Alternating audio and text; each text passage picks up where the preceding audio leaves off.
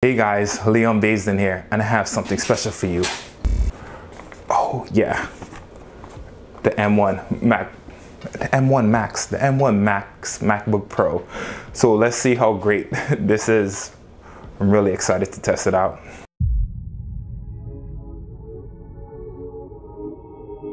So let's begin. I wanted to speed this up a bit faster because I know you guys want to get to the action as quickly as I do, so just enjoy a little bit of stop motion. So the specs I ordered were the 16-inch M1 Max with the 10-core CPU, the 32-core GPU, 64 gigabytes of RAM, and a 1 terabyte SSD. My first impressions while holding the laptop was, it's a lot lighter than I thought it was going to be. It looks a lot heavier in the pictures, it's very sturdy, and feels very rigid at the same time.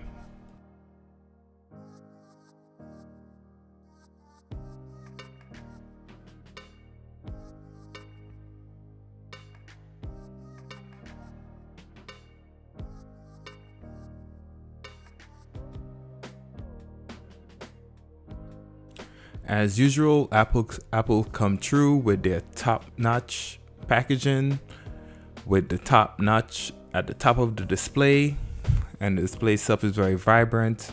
I love the keyboard, it's very Apple-esque.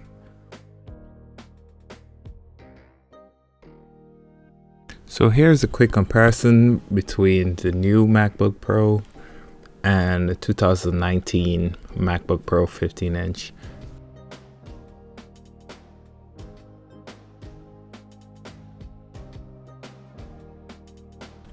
The new MacBook Pro is definitely heavier, but it feels a lot more sturdier than the older one. As you can see, the older 2019 15-inch is more top heavy in the lid, and the newer one is more sturdier all around.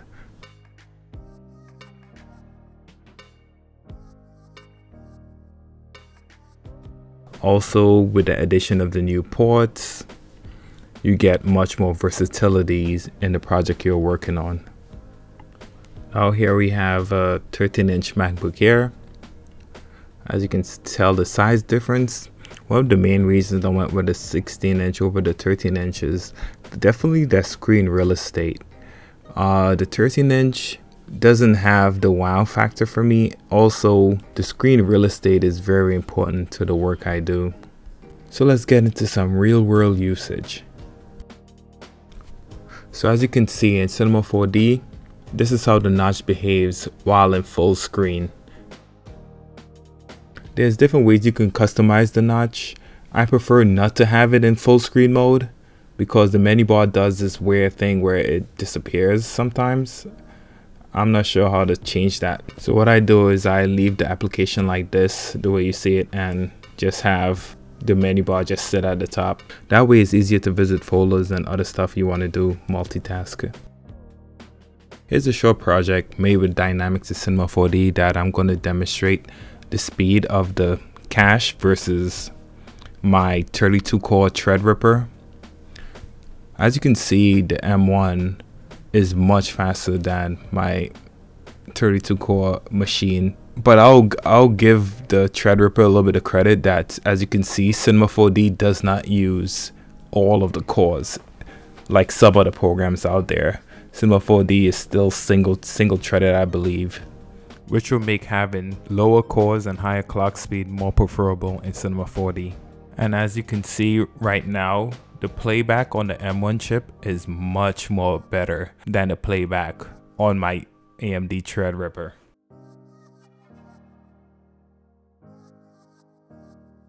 So let's do a test. Let's try to compare my multi-GPU PC system to my MacBook Pro. To keep this fair, a little bit fair, I would say, is I'll only be using one GPU. As you can see, I have a 3080 Ti and a 2080 Ti, and on another machine I have a 1080 Ti. So it is water cooled, but I'll be only using one of each. So for this benchmark test, I'll be using the 3080 Ti, the 2080 Ti, and the 1080 Ti. All of the projects file will be available for you guys to download yourself, and let me know what machine you're using and what render times did you get.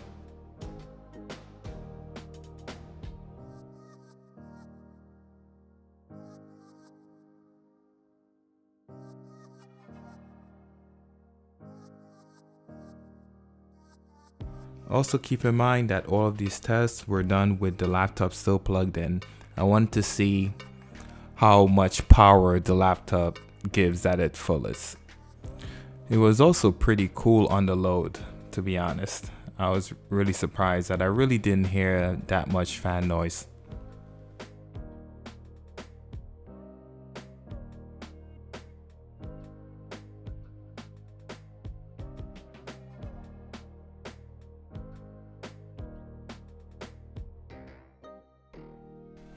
In this particular render, I noticed something that was a bit strange.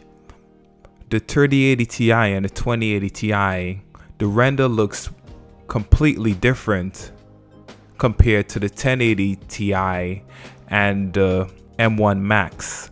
I'm not sure if the ray tracing had anything to do with it, but the output was way off. This kind of makes you think that a lot of this stuff is still in beta.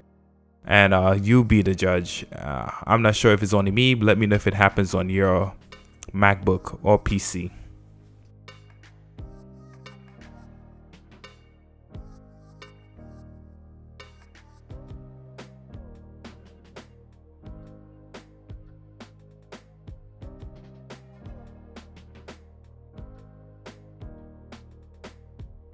Well, to wrap up this review, I would say I like the size and weight of it. It doesn't bother me much. I like the fact that all the ports returned. It makes you really happy now. Really happy to have these extra ports on here.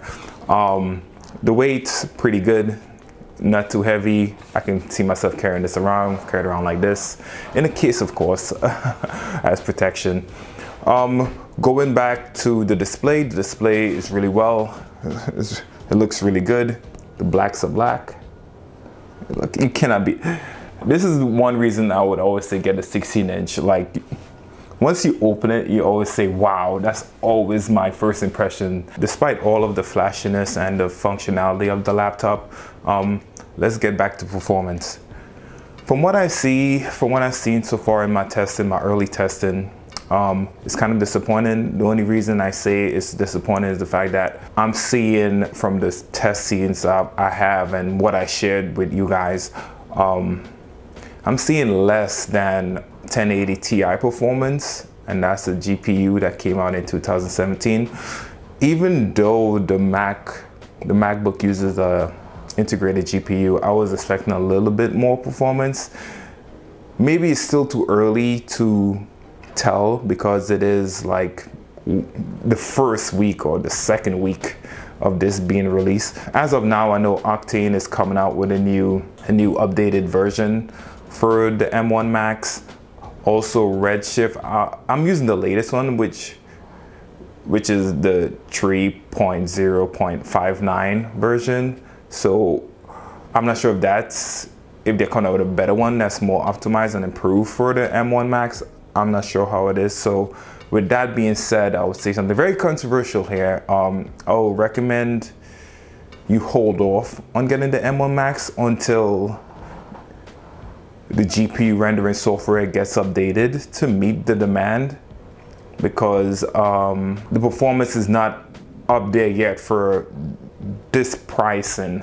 The pricing is kind of way too high for the performance you're getting right now.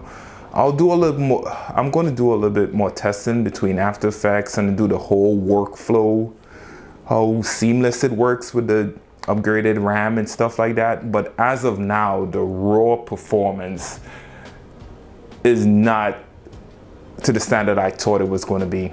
That's all. It is what it is. It might get better, but as of now, I won't recommend anyone purchasing any new MacBook, because if you get the M1 Pro, is going to be 50% slower.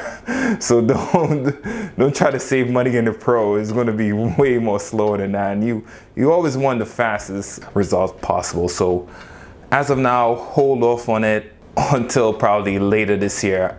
I'm not sure. I'll be doing more videos and keep you guys updated with any new features or anything new that comes out there. I have tons of other software to test out, such as Houdini, Marvelous Designer, ZBrush, Octane when it comes out. I have tons of Blender when that version comes out. So just stay subscribed, and we're gonna get through this together. As always, please like and subscribe.